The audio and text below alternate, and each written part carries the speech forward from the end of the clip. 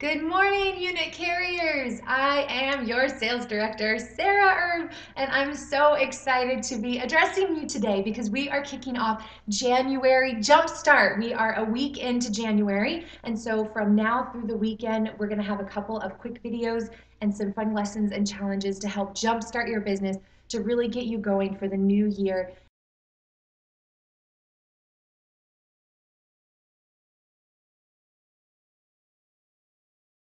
A resolution is I resolve to do this one thing every single day for the next 365 days. And sometimes that can be a little bit overwhelming. A goal is more of this is what I'm working toward on a regular basis, this big picture. And there are a couple little things that are going to help me get there that I'm going to do to reach this. It's not overnight I'm going to accomplish this big thing, but I'm going to work toward a couple little things to get to this big thing.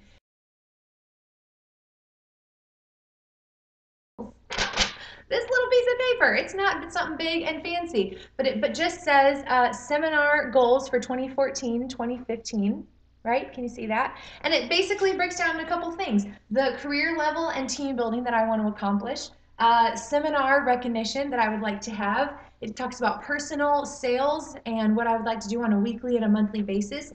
Then it breaks down what my star consultant sales would look like, and then other goals that I might have as well. And it's very simple. I really just want to know that you are setting a goal and that you've got something on paper because it's so important to have it on paper. We'll talk a little bit about that in a minute. But I just wanted to point out something that I thought was really cool.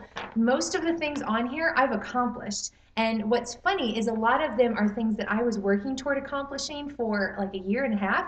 And it wasn't until this year that I actually wrote them down. How funny is that? I finally wrote it down and then I accomplished it. It's literally scotch tape stuck above a bookshelf in my desk or my office.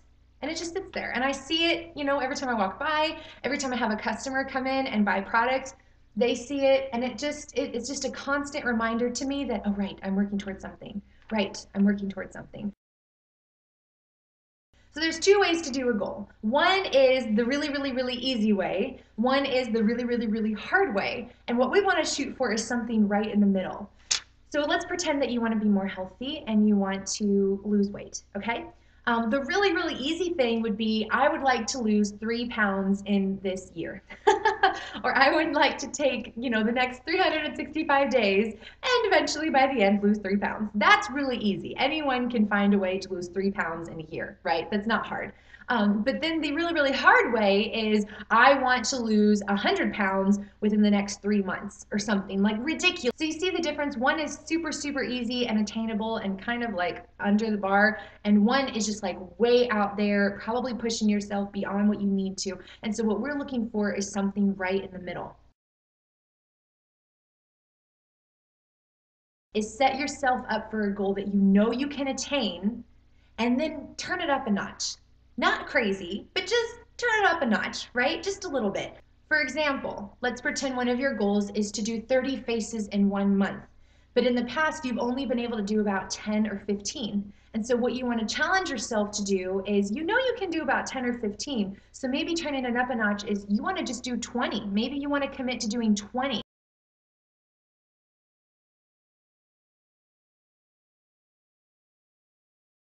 It's not that it's impossible, but it's going to be a big change in pattern. And so what you want to do is not feel that you're failing, because if you set these huge goals up for you, I'm going to lose 100 pounds in 1 month, and then you don't attain it, you get defeated and you feel discouraged. And then you think, well, what's the point in setting a goal if I can't make it? So we want to have you do something that's attainable, but then turn it up a notch, okay? You've got to be able to have a way to track your goals and track what you're doing. Otherwise, it's out of sight, out of mind, and no one's going to hold you accountable to it. So you need to make sure you do a couple of things. Number one, write your goal down. Use a piece of paper like this. This was my board for December faces. Super not fancy. It looks not filled in at all. My goal was to do 50. I did 45. Not bad, right? But it's because it was there and I was looking at them. I put a check mark next to the people that bought something and a star next to the people that I career chatted. I'm working toward finishing my court of sharing. And so here are the names of people that I've added. Here is where I'm tracking my court of sales. So every time I place a $500 or more order wholesale, I just check it off, and that way I know it's done and I can see the progression. We're building our unit to 50. And so every single time we add someone to unit carriers, I write their name down and make a little note. Nothing fancy at all, but it gets the job done, and that's the point.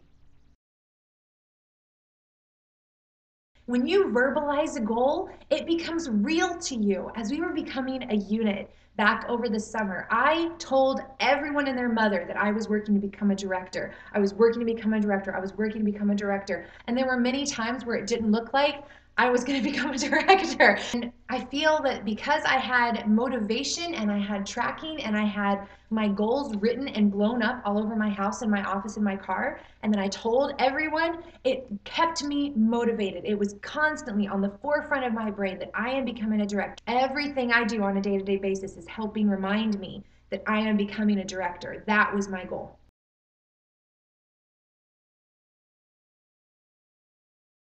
And then you want to make sure too that you have time set in your day, even if it's just a little bit every day, that you're working toward this goal. If you are not making time for your goal, then what makes you think you're going to be able to accomplish your goal? Even if it's just a little bit, 5 minutes, an hour, that you're working toward that goal at least once every single day.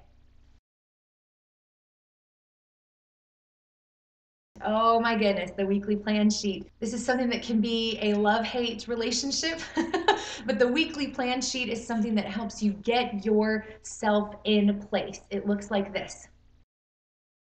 And it really just sets you up on a week to week so that you see where your time is going and where you are not working enough towards your goals and where you maybe are working a little too much toward them and you're missing out on the rest of life. And so it's a great way to keep yourself in check, keep yourself balanced, and hold yourself personally accountable.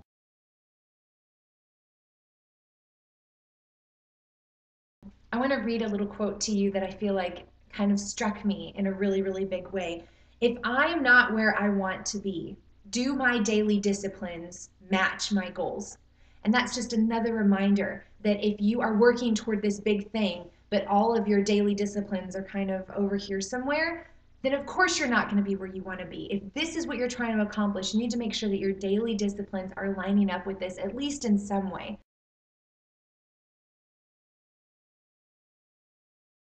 The last thing I want to share with you is an awesome little article that I found earlier today, and it was talking about why 3% of Harvard MBAs make 10 times as much as the other 97% combined.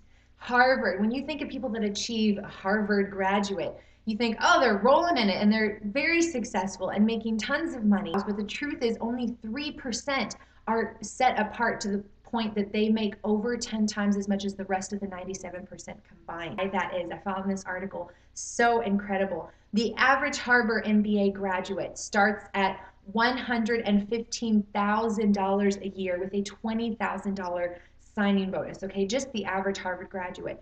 Nonetheless, some graduates of Harvard MBA program end up much, much more successful than the others in the long run. So why do 3% of Harvard MBAs take 10 times as much as the other 97% combined?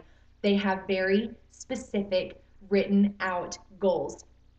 Here's what they found in their interviews. 84% of your average Harvard grads had no specific goals at all. 13% had goals, but they weren't committed to paper. 3% had clear, written goals and plans to accomplish what they were working to accomplish. Back in 1989, the interviews were conducted again, and they found that 13% of a class who had goals were earning, on average, twice as much as everybody else. So just because they had goals, they were already earning twice as much as the people who didn't have goals. But even more staggering, the 3% still who had clear written goals were earning on average 10 times as much as all the other 97% put together. One last thing that this author mentions is taking time to write down your goals, because it can be something that takes thought and time and effort. The author says, I was discussing writing goals with a friend who didn't think it was worth the effort. In our back and forth discussion, I told him all of the above, and his response was, I can't write down my goals. I have so many, and I don't have enough time. And the author's response is just simply, if you don't have time to write down your goals, where are you going to find time to accomplish them? Isn't that powerful? If you don't have time to write down your goals, where in the world are you going to find time to accomplish them? So I want to encourage you to do a couple of things.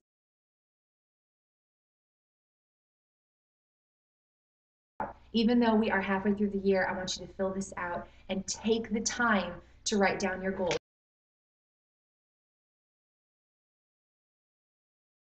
If you need to put a copy of this in your car, if you need to put it in your office, in your home, if you have another job, putting it in your cubicle or someplace where you work, and then find tracking methods that are very, very simple. They don't have to be fancy, they don't have to be pretty, but just something that shows your progression as you are working toward your goal. If you're working for 30 faces, get a piece of paper with 30 lines on it and write down every single face that you see and put product on in the month of January. If you're working toward adding 5 team members, then make sure that you write down every single career chat that you have and highlight them when you get that new team member. Fill out your goal sheet, take a picture of it, and send it to me.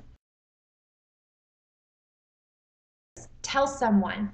Make sure you've got tracking in place and plaster your goals everywhere so you see them on a daily basis. Those are your challenges. The last thing I want to leave you with is that I'm here for you. I am your business coach. I am here to help you get what you want out of this business. That is literally my job description. So please remember, you are never bugging me or bothering me by approaching me with questions or concerns or wanting to strategize about your goals. I'm so excited for the things that are coming in the month of January, and I'm even more excited for the things that are going to be happening in the next couple of months.